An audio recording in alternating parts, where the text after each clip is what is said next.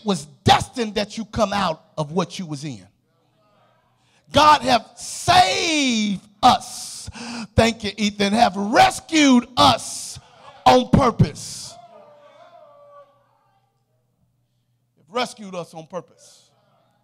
You are not no mistake. You're supposed to be whole. You're supposed to be healed. You're supposed to be set free. You're supposed to be comforted by the Almighty God.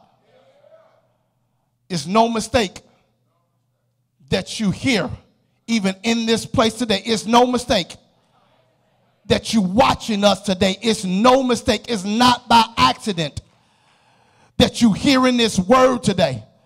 That you found out one thing, that God will take care of my enemies. If you ain't found out nothing else, you found out this one thing, that God will handle the battle that I'm struggling with. Because don't you know, every last one of us is in a battle. Oh my Lord Jesus. And I found out it's not, my goodness, what we go through, but it's how we go through it.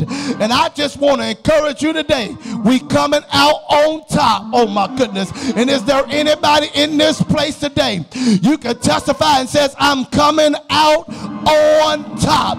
It might not look like it, but I'm going to win. And the reason why I'm going to win is because I'm on the winning side. I'm on Jesus' side. I'm on the Savior side. I'm on our Redeemer side.